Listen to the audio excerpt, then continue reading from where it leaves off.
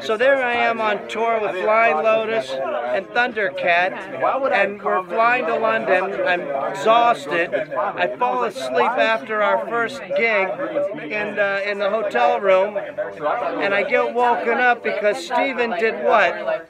Drew a penis on his forehead. While I was asleep, and we couldn't get it off because? The penis. Well, no, because it was indelible ink.